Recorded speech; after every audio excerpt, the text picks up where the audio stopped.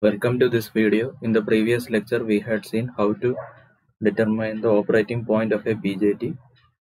This was a circuit that we had used, and we got the operating point at the point of intersection of DC load line and output characteristics of the transistor, as shown here. Q is the operating point. Here, if you keep VCC, the source voltage VCC, and resistance RC constant, then these 2 points will be fixed, VCC by RC and VCC.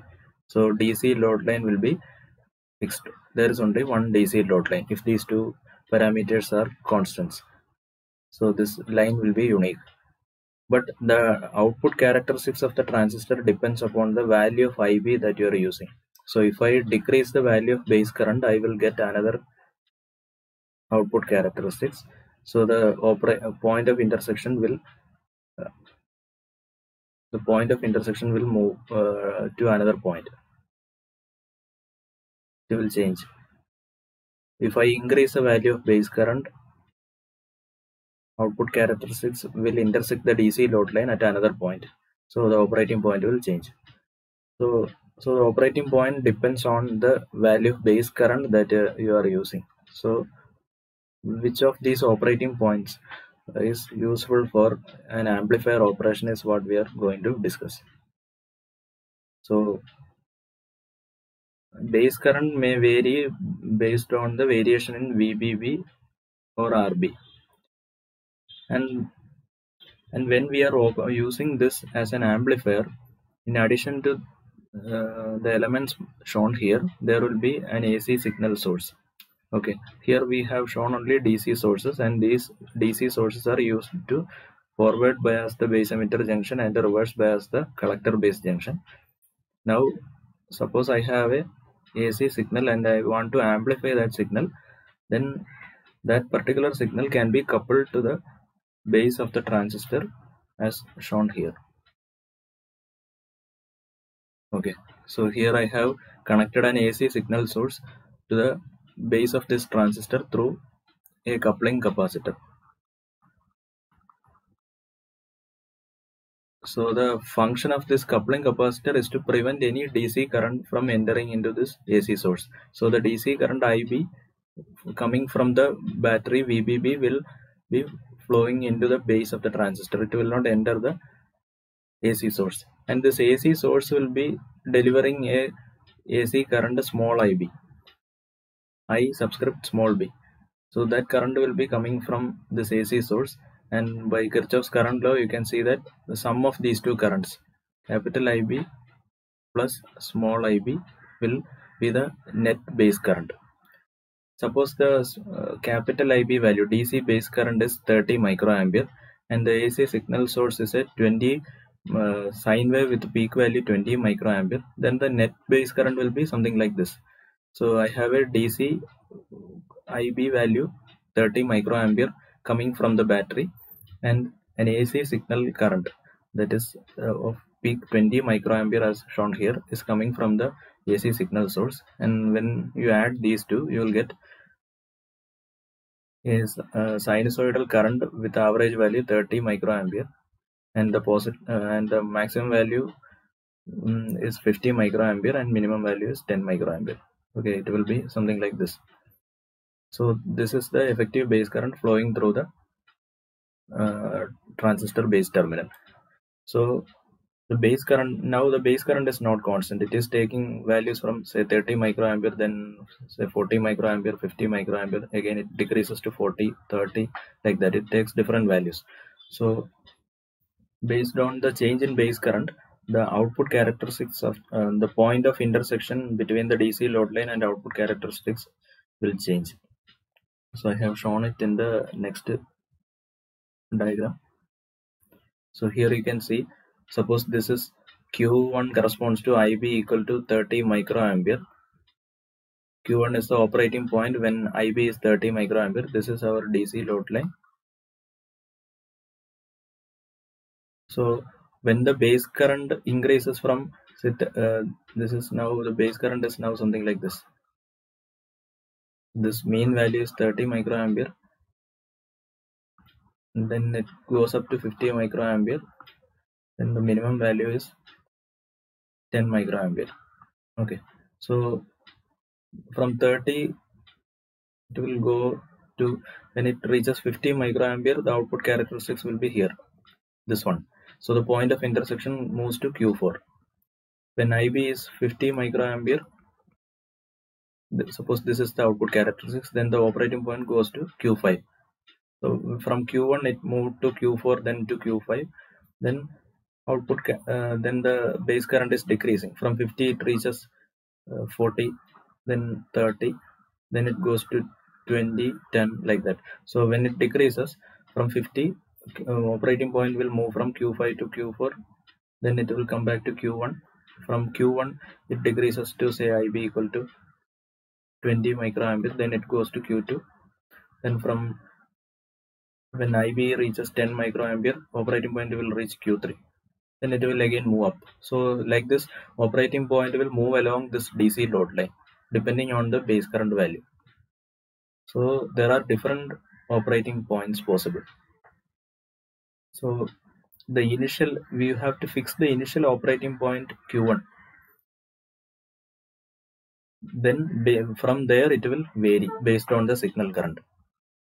So where to fix this Q1 is the question. So I can classify the possible operating points into three. My initial operating point could be in the middle of the active region, or it can be somewhere near cutoff. I can fix operating point somewhere here. This is our, suppose this is corresponding to IB equal to 0 microampere. Then this portion is our cutoff region. This is our cutoff region. So if I fix the operating point somewhere here, then that operating point can be termed as an operating point near cutoff region. And this is our saturation region. So if I fix operating point, initial operating point somewhere here near Q5 or Q6, then it is near saturation region. So which one is good for faithful amplification of the AC signal? That is what we are going to see. Okay, so there are three possibilities. Either I can fix the operating point at middle of the active region, or it can be some on the two extents, either at near cutoff or near saturation. So we will see the three possibilities one by one. So here I have redrawn the output characteristics and the DC load line. These are the output characteristics for different IB values from, say, 0 microampere to 60 microampere.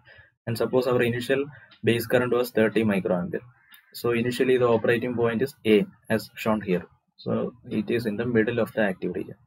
Now suppose my base current is, we know that the base current is an AC signal, so it will change. It will I will draw the base current initially here. Base current is of this shape. So the average value is 30 microampere, then it goes to 50, and in the minimum range it is 10 microampere. So I can position this waveform here for showing the variations in operating point.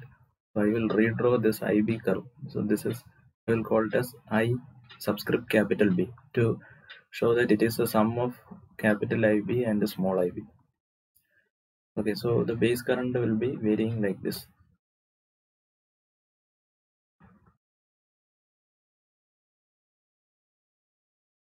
So initially it is here, then it moves to this point. Okay, initially it is here, then it moves to this, then it moves to the peak value, then it decreases, then it reaches the minimum value, then it comes back to 30 microampere, like that. So you can see that the operating point will shift from A to this upper point, this point. Then it will shift to this one. Then when the waveform current decreases, it will come back, it will move down the line here, then it will reach A. Then when it decreases below 30 microampere, it will go to this point, then this point, like that. So the operating point will move first it will move up in the upward direction, then it will come back to A, then it will go downwards, then it will come back to A. So like that operating point will change. So when initially the operating point is at A, what is the collector current?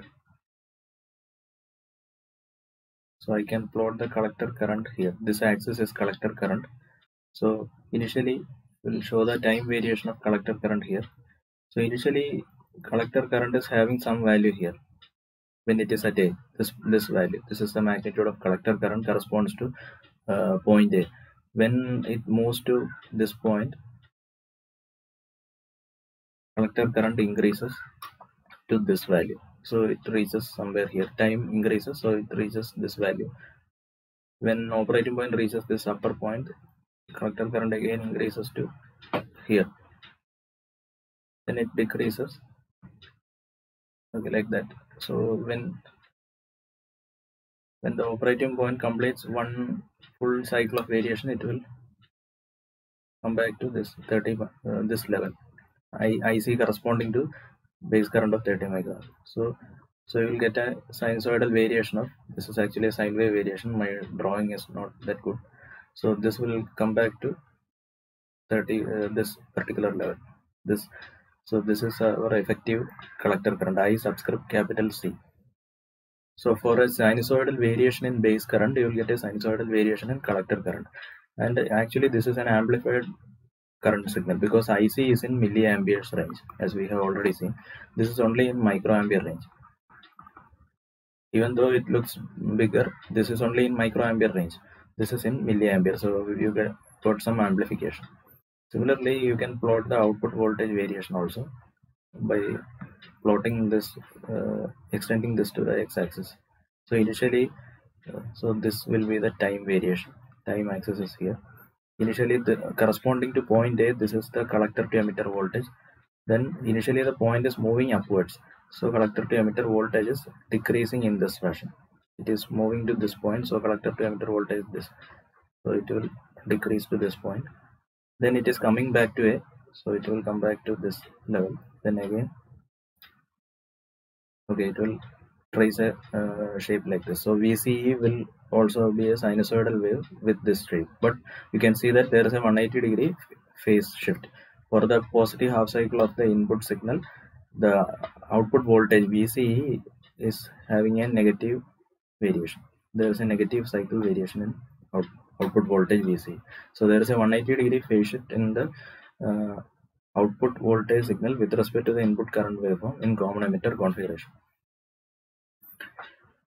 Okay, so we are getting a faithful amplified version of IB on the output side. So Q point, if the Q point is fixed at the middle of the active region, the signal variation, we are getting faithful amplification. Now let us consider the case when the initial operating point is near cutoff. So suppose the initial base current, DC base current without any signal is 10 microampere. So I have drawn the output characteristic corresponding to 10 microampere here. Okay, this one, and this is the DC load line. So the point of intersection of DC load line and the output characteristic for 10 microampere is this point B.